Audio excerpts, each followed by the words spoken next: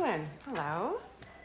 Terrific looking issue you've got in the works. You know, in the board's mind, this whole theme of body positivity is evergreen. Good. There's just one thing.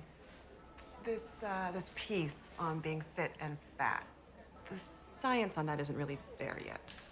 Well, it's not really a scientific article. We're just normalizing the notion that there's no one ideal body type, which I think is a very important message to convey. But we still need to promote health.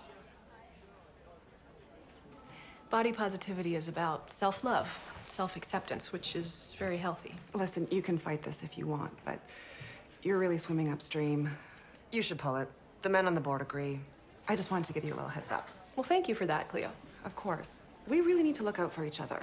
We do. So I'm just gonna head back upstairs then. Good. Bye. Bye-bye.